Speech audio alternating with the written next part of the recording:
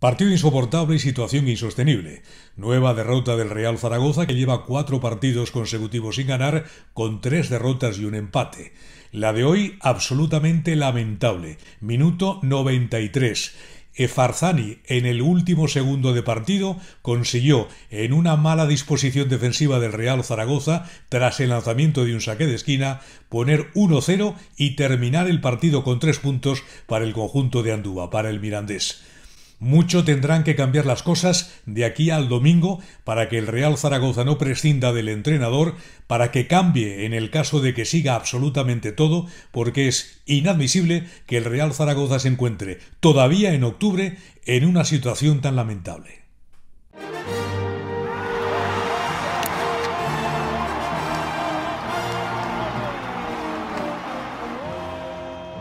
Cambios en la formación titular, ahí estaba Ibekeme, que pasó totalmente desapercibido, el Toro Fernández, que falló 2 claras oportunidades de gol, la presencia de Javi Ross, que tampoco tuvo su tarde-noche. Al fin y al cabo, ninguno de los jugadores del Real Zaragoza estuvieron a la altura de las circunstancias, como no lo han estado desde el comienzo del partido.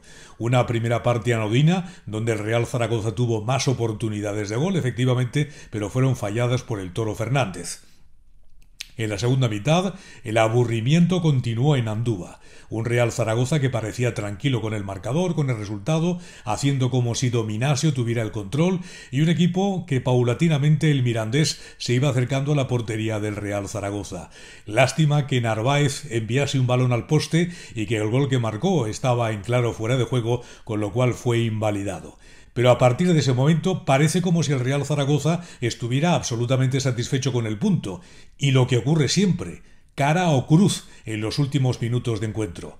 Se echa el conjunto zaragozano atrás, se lesiona Narváez, a partir de ese momento, minutos 74-75, el equipo aragonés no funciona en absoluto, y fue el mirandés el que definitivamente en un córner conseguía el 1-0 con el que terminaba el partido.